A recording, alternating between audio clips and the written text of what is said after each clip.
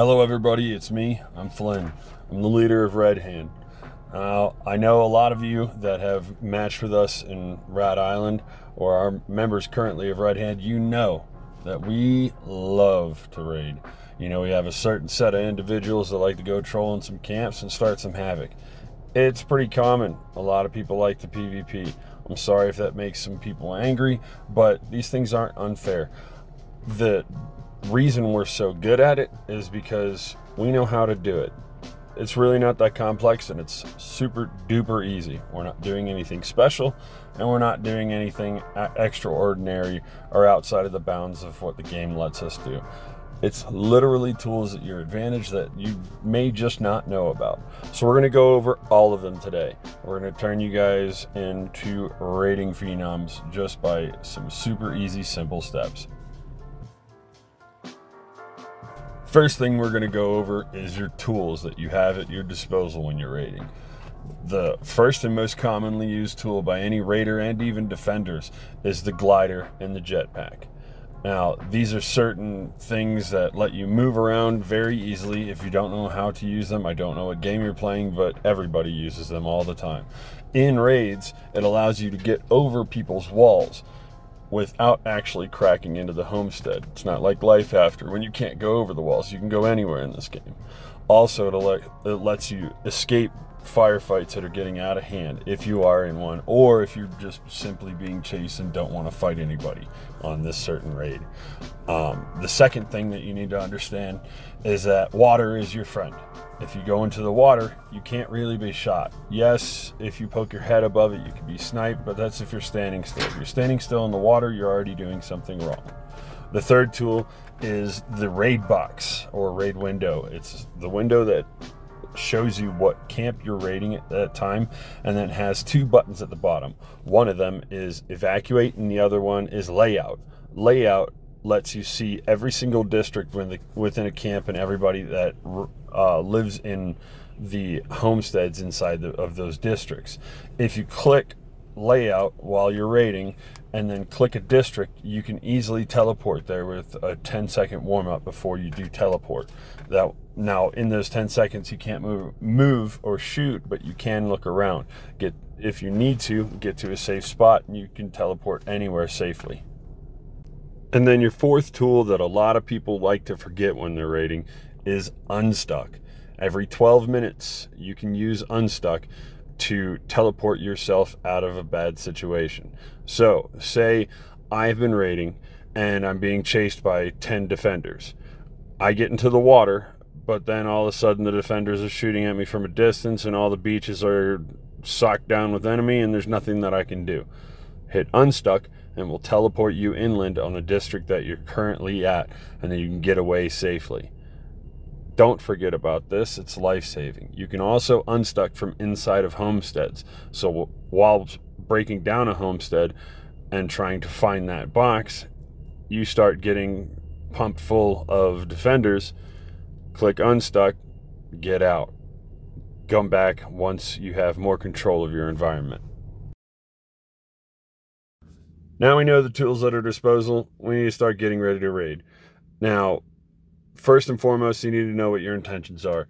All right, are you looking to have a safe, quick, and in-out raid? Or are you trying to go raid a house, get a box, and troll a camp for about 30 minutes? If the latter is so, this video is pretty much over for you. You're pretty confident already and you're ready to go in there and try your luck at destroying some people in a camp and hurting some feelings. Go ahead, you're ready. For those of you that are looking for an easy in and out raid, I'm going to show you how you can literally complete an entire raid butt naked, all except for a gun.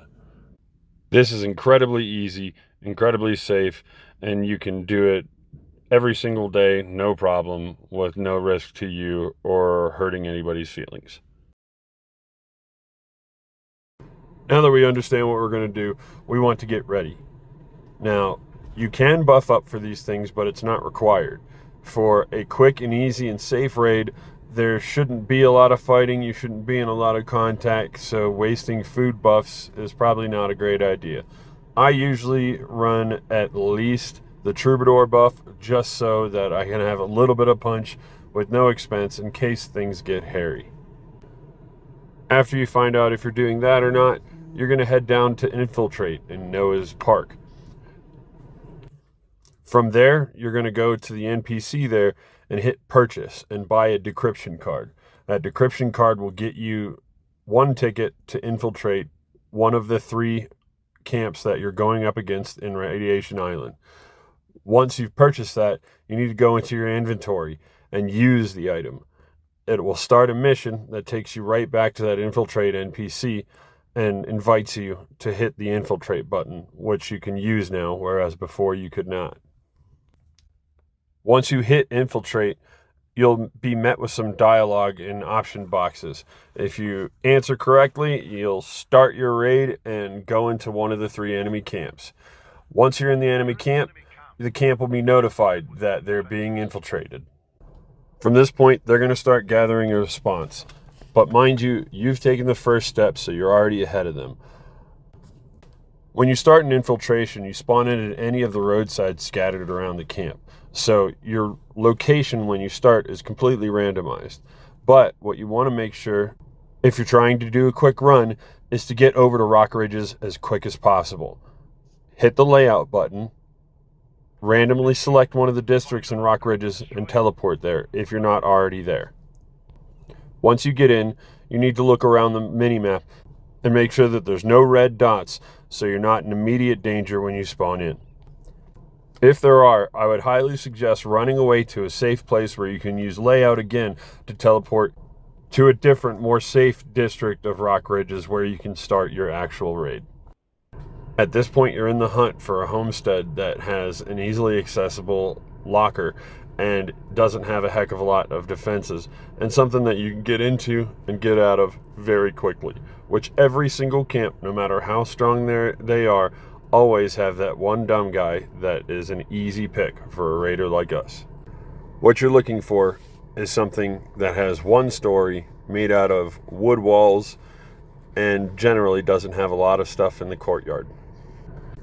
In this video you're watching, you'll see me see a large building which I waste no time in bypassing. That seems like a harder target than what we're looking for right now, so I keep going. Immediately following that, I find a tiny little building made out of wood with rinky-dink stuff everywhere that screams, "Hey, I'm Bingo, I'm your target."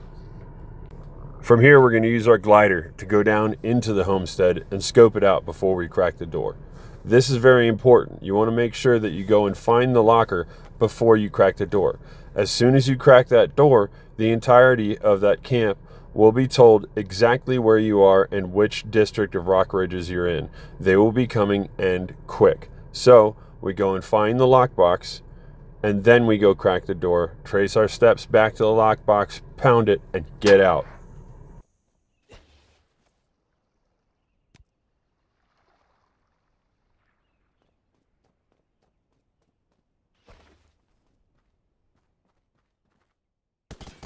Well done on destroying the locker.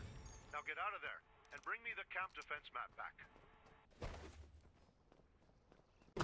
Now that you've popped the locker and you've escaped the homestead, it's time to do some serious evasion because the rest of the camp is coming after you. What you want to do is get away from that homestead as quick as possible.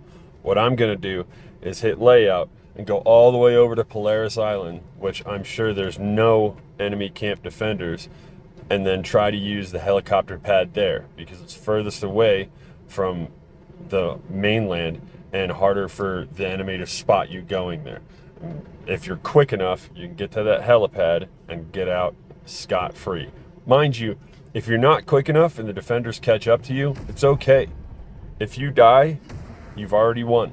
You've already broken that locker, so your mission's accomplished. Congratulations.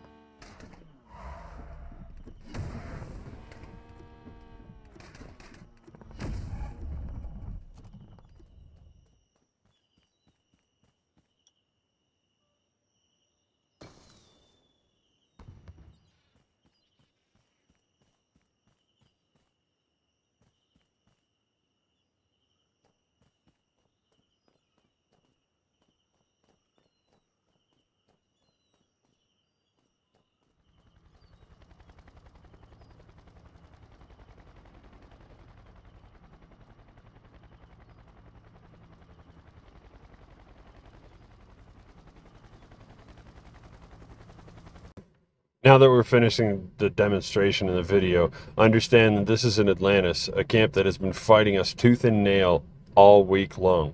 I've just completed this very easy raid in under 4 minutes and didn't see a single defender. As long as you play it smart and follow these guidelines, you can raid easily, safely, and frequently, as many times as you want. I hope this helped you guys. I hope that we see more raiders out there, and please stop looking at it so negatively. Yes, there's trolls, but it's part of the game. They put it in there so that you would have the conflict. Stop being so upset with the players for just doing what they want in the game that allows them to do it. From these red hands and black deeds.